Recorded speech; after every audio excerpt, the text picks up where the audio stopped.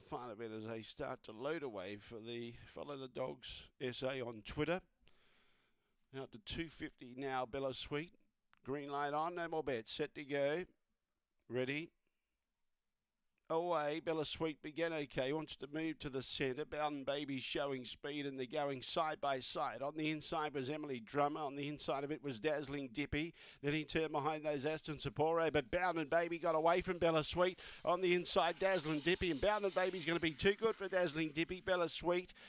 Fourth, interesting, Kunji, Emily Drummer and Aston Sapore, not much between all of those.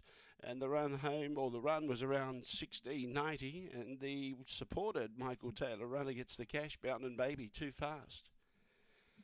16.87. 16.87 the run. 5187. 5187. And Bowden Baby too quick. Bella Sweet got behind it halfway up the straight or halfway from the finish and just didn't finish off at all, really. And Dazzling Dippy got up on the inside to grab second. All the others sort of crowded each other up. But too good.